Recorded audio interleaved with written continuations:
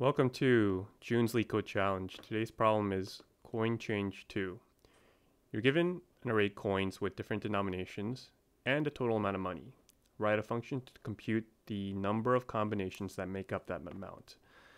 Say we're given the amount 5 and in a list coins of 1 to 5. We're going to return 4 because there's 4 different combinations. It's going to be 5, 2, 2, 1, 2, 1, 1, 1, and all ones.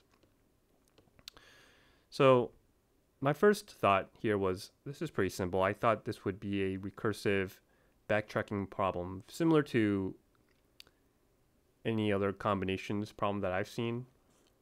So what I did was write a DFS function, and it's going to first sort coins and try each combination with 1 in a for loop and keep passing in the amount so far that we calculated, and if that amount that we've keep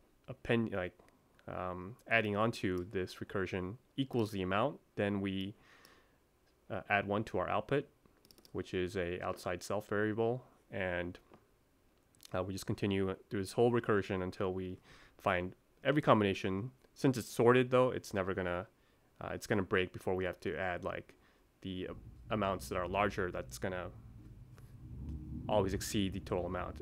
Anyway, this doesn't work. Long story short, this I thought would work. It does solve the test case, but answers 4, but it times out. And that frustrated me because I thought this should work, but eventually I looked at the solution and it's a dynamic programming solution. Here is the basic idea.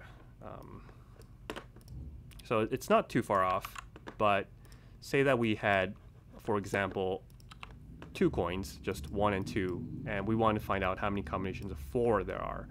Well, as you know in DP, like we could create a 2D matrix with the amounts incrementing by 1 all the way to 4, which is going to be the one that we want to return, as well as the different number of coins that we'll be adding. And here I've shown it like this, but really it can be shown as like 0 or empty 1 and just 2 there. So if we calculate this at our base case, how many ways can we generate 0 with no coins? And that actually, answer for that actually is going to be 1, because there's only one way, which is nothing. Like we don't give anything, and that's going to be 0.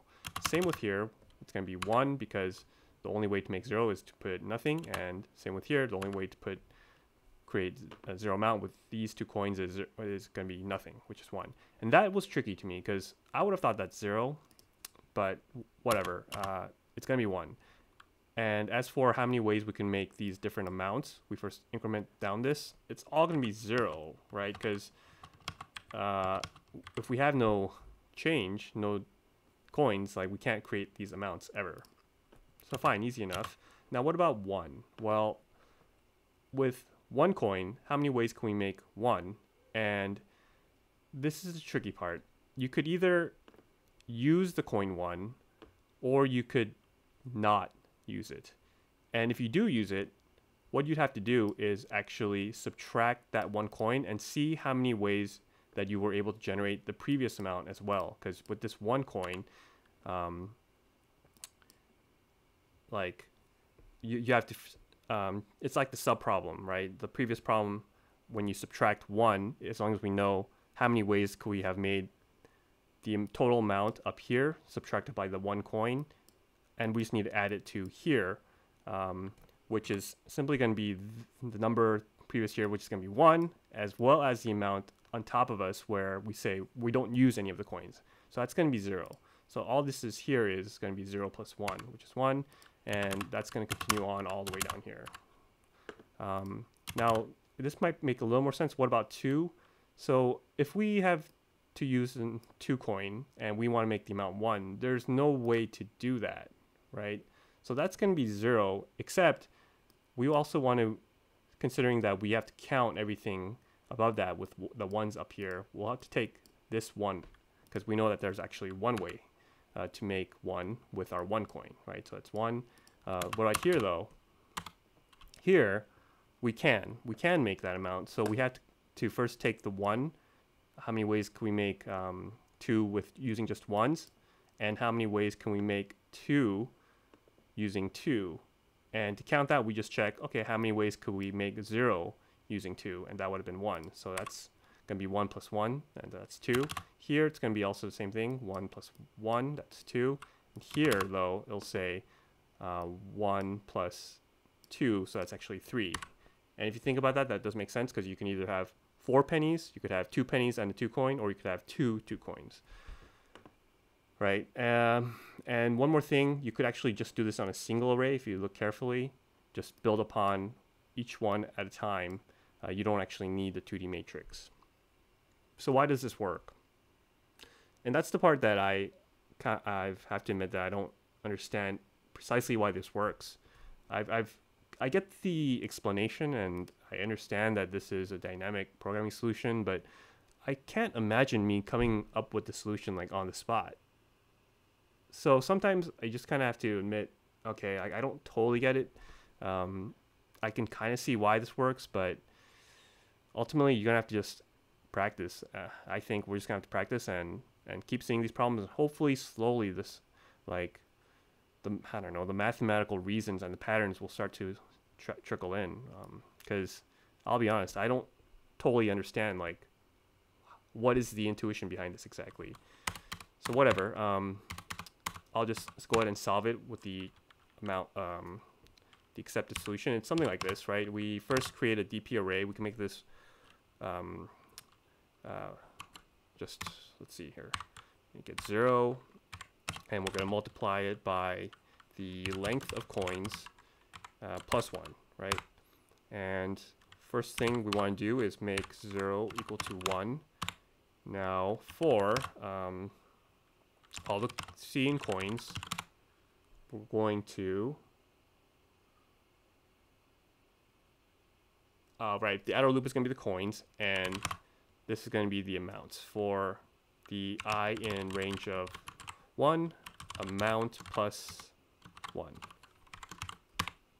Because I just showed you that matrix, right? The rows are the coins, and the columns are going to be the amounts.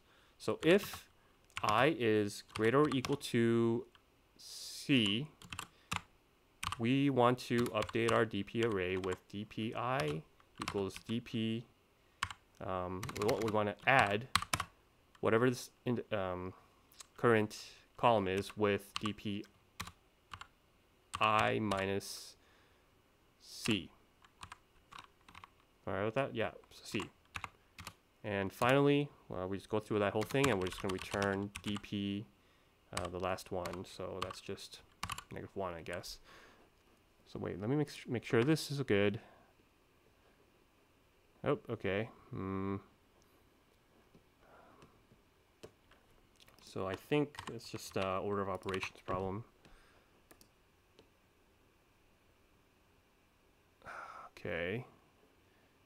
dpi minus C. If I is greater or equal to, right.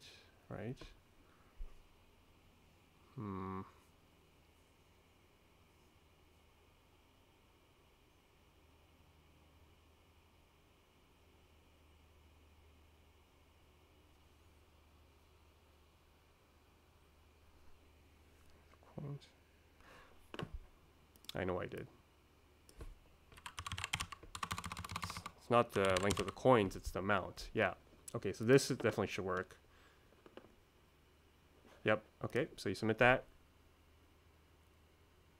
And accepted. So I'm going to put in a couple links that help me kind of get this solution. I think the explanations are a lot better. But yeah, I think sometimes you just kind of have to wave the white flag and say, okay, this problem kicked my ass. But what are you going to do? Just got to keep practicing, get better. All right, thank you.